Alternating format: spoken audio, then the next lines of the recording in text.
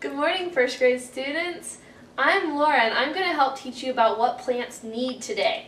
So to start, plants need 5 things.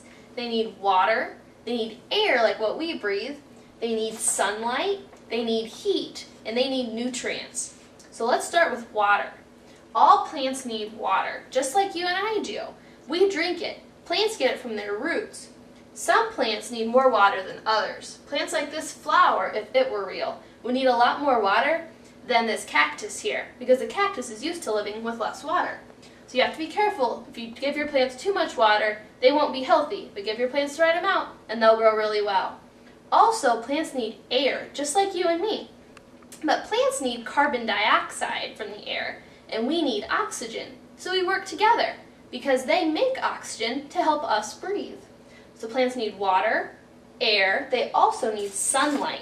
You and I like sunlight, but plants need it. They use the sunlight and water to use their leaves to make energy for themselves. So plants need water, air, sunlight, and heat. The heat can come from the sunlight. It doesn't really come from candles like this. But the heat helps the plant grow and stay healthy.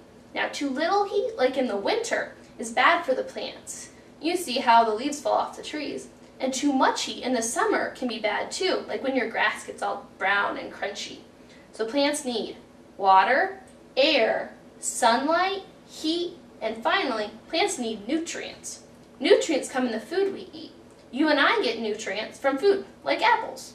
But plants get nutrients from their roots. The nutrients are in the soil, or the dirt that the plants are in. So, just to recap, plants need water, air, sunlight, heat, and nutrients. Well, good luck with your plant unit, Miss McGarry's class. See you later.